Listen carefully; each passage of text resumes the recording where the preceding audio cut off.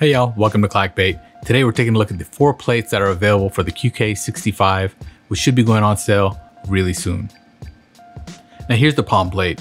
This is actually my favorite material to use, this and aluminum.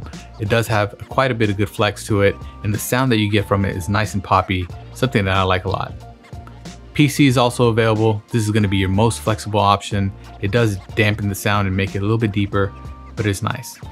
Some people like to ask, what's the difference? Well, if you see here, you can see that the flex, this is just the weirdest test of all time.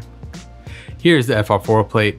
FR4 gives you a nice, stiffer typing experience with a little bit of bounce to it. This is the same material that is used for PCBs.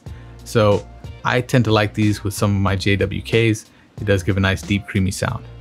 Then you have the aluminum plate being the stiffest, but I think it gives you the most well-rounded sound, and it makes the spacebar absolutely slap. So the configuration I went with for the sound test are going to be one with plate foam and one with no foam at all, and that's going to be on all 4 plates.